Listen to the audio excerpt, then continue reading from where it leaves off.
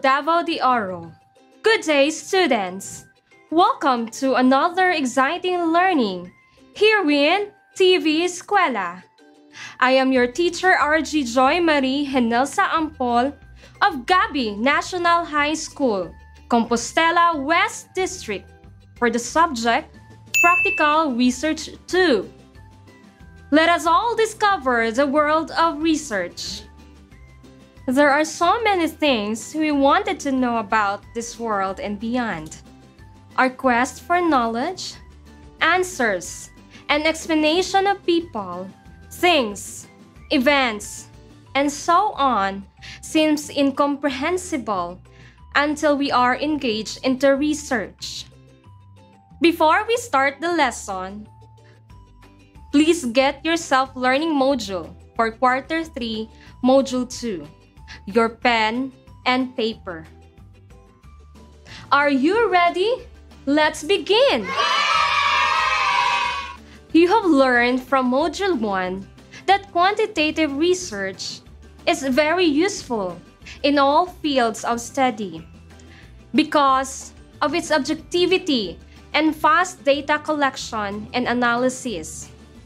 In this lesson, you will expand your understanding of the characteristics and different applications of quantitative research and be able to design a study useful in daily life.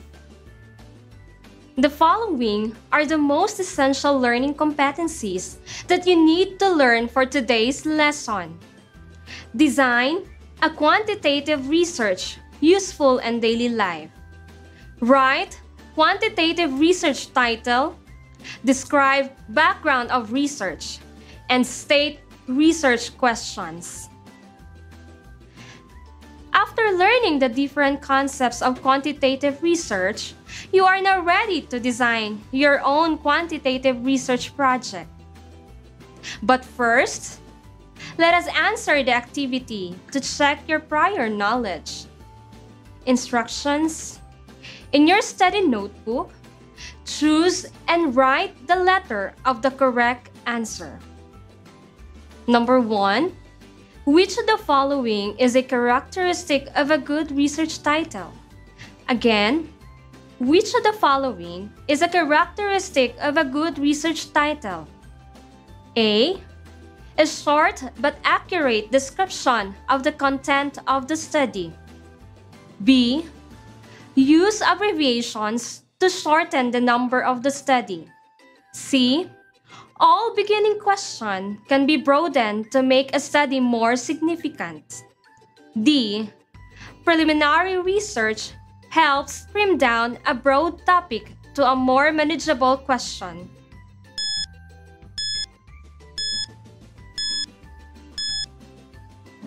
Is your answer letter A? You got it right! A short but accurate description of the content of the study. Number 2. Which of the following is the most reliable source of research topic idea? Again, which of the following is the most reliable source of research topic idea? A. Review of literature. B.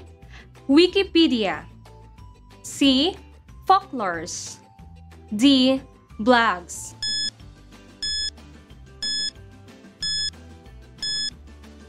Did you answer letter A? Excellent! Review of literature. Number 3. Which of the following is the most common form of the research title? Again, which of the following is the most common form of the research title? A.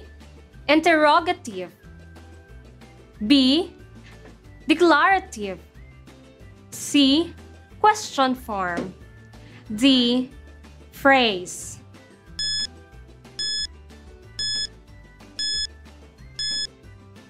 If you choose letter B, correct! Declarative. Number 4. It is a part of the research that expresses the context of the problem that will support the validity and rationale of the study.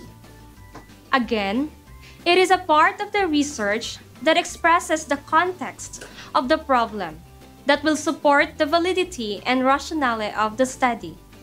A. Research title. B. Research topic. C. Background of the study. D. Research problem.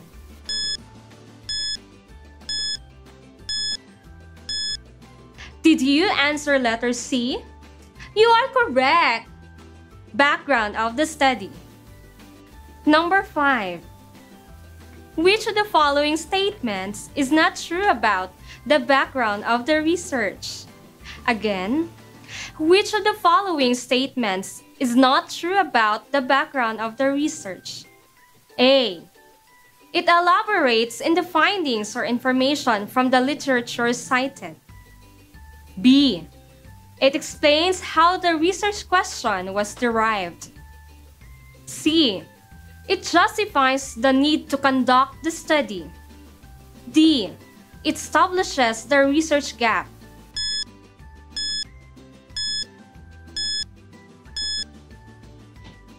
If you answer letter A, perfect! It elaborates in the findings or information from the literature cited. Great! You got it all right. That means you are now ready for a new lesson. Let us all proceed in designing a quantitative research topic. Choosing a topic must undergo proper and thorough planning and designing. In designing your quantitative research, the very first step is to choose a broad topic which will be useful in your daily life. There are many things to consider in choosing a topic. First, choose the one that interests you. You have to consider whether the topic that you have chosen is relevant to you as a learner, as a constituent in your barangay, and as a citizen of this country. Second, select a significant topic which is worth researching, able to answer or solve problems in the community. Third, choose a topic relevant to your field. Choosing a topic that you can relate will certainly make your research project less challenging. In addition to this, you also have to master the skill in finding the right quantitative research topic, because not all the topics that interest you are easy to write. So, make sure it has enough research material. Second step is do a preliminary research. Once you have chosen a broad topic, you need to have a better understanding of it by reading some more articles, journals, and related research studies. Third step is define the problem. Narrow down broad topic into feasible and manageable research questions that can be developed by doing a comparative study or expanding the scope of the study. Fourth and last step is refine the question. Evaluate the questions formulated. At this moment, let us do an activity. Do you already have a broad research topic in mind that is related to your track and field of interest? If yes, you may now follow the steps learned in designing a quantitative research project. Write it down in your study notebook. At this point, you may already have an interesting or relevant quantitative research topic that is related to your chosen track. The next step is for you to have a suitable and captivating title for the research study in mind. How is it done? Writing a research title is one of the challenges that you have to undergo in writing your research paper. So what is a research title? A research study title is a concise description of the content of the research study, containing the fewest words, yet adequate to describe the contents of the research paper. In formulating the research title, make sure that it must clearly reflect the topic of investigation, and it must be original, clear, concise, and specific. The following are the basic guidelines in making a research study. Please read through these guidelines and you will know how to make a good title for your quantitative study. Number 1. Use an accurate description of the subject and scope of the study instead of using general terms. Number 2. Do not use abbreviations except for commonly known ones like DNA and ICT. Number 3. Do not include words like the study of, analysis of, an investigation of, or similar construction as this would only lengthen the title. Number 4. Include the main dependent and independent variables. Number 5. Be mindful of the proper use of grammar and punctuation. Number 6. Capitalize all noun, pronouns, verbs, adjectives, adverbs, as well as the first letter of the first and last words. Number 7. State in declarative form, although you may also see titles and question from time to time. Number 8. The year of the study has been conducted should not be indicated unless it is a historical study. Number 9. Use current terminology. Number 10. Depending on the institutional requirements, 5 to 15 words are sufficient to describe the research study. Number 11. Use the common name instead of chemical formula. Number 12. Write and italicize the full scientific names. And number 13. Must reflect the tone of the paper.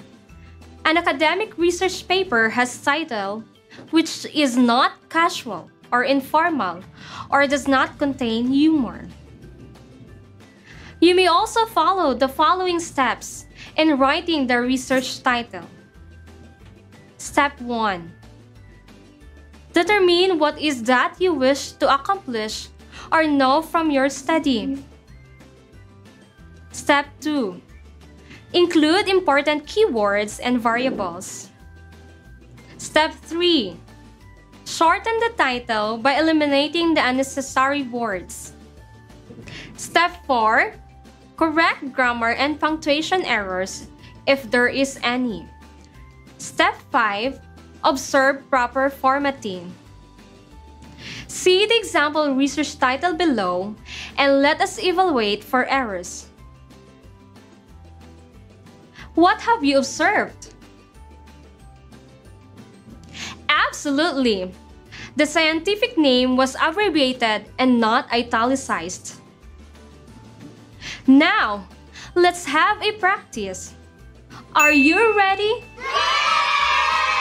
If so, get your study notebook and pen and try to construct a research title by following the steps learned.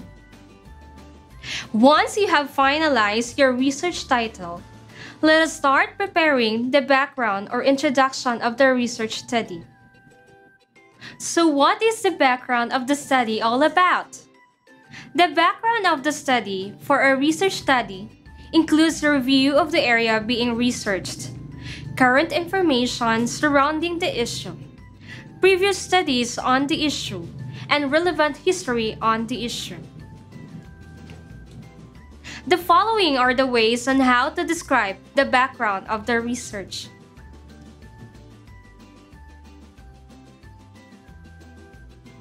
After this episode, in your study notebook, let's expand the research topic and title you did in the previous activities by composing a 1 to 2 page background of the study. Since you've already learned how to design research that is interesting and something that you are passionate about, you are now ready to formulate your research questions. Identification of the research problems and types of quantitative research questions will be explained in this lesson. Then, what is a research question? The research questions help to clarify and specify the research problem. It specifies the method of collecting and analyzing data and the type of data to be collected. Once you already have enumerated your research question for your study, it is important that you consider its quality to answer and explain your research problem.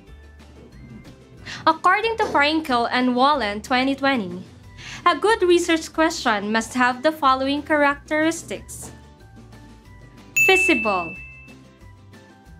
clear, significant, and ethical. Let us learn together the steps in developing a research question. Please read the steps below. Easy, right? So, what are you waiting for? As you have learned from this lesson, you may now start listing your research questions in your study notebook. Now, to check what have you learned, let us answer the following questions for your assessment. Are you ready? Direction. Get your study notebook and pen. Write true if the statement is correct and false if it is incorrect. Number 1. Inserting humor on the research title makes it more interesting to the reader. Again, inserting humor on the research title makes it more interesting to the reader.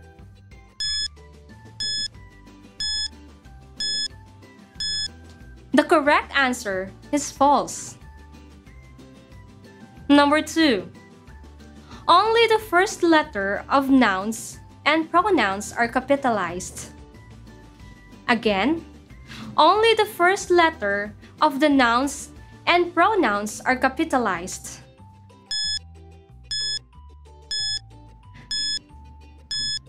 The correct answer is false. Number 3. A good research question must be feasible, clear, significant, and ethical. Again, a good research question must be feasible, clear, significant, and ethical.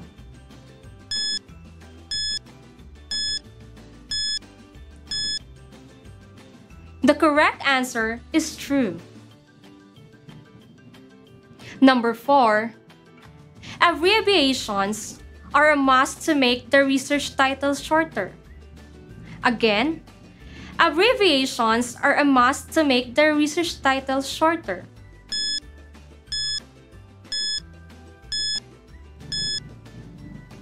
The answer is false. Number 5. Background of the study is the part of the research that expresses the context of the problem, that will support the validity and rationale of the study.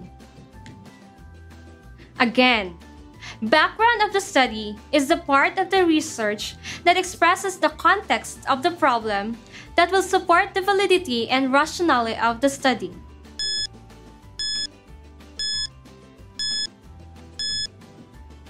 The correct answer is true. You got it all perfect! Congratulations for what you have learned today! I hope that through this episode, you will experience meaningful learning and deep understanding. Believe me, you can do it. Once again, I am Argie Joy Marie Henelsa Ampol from Gabi National High School, Compostela West District, saying, dito sa TV Eskwela, sa pag-aaral, sama-sama. Bye-bye!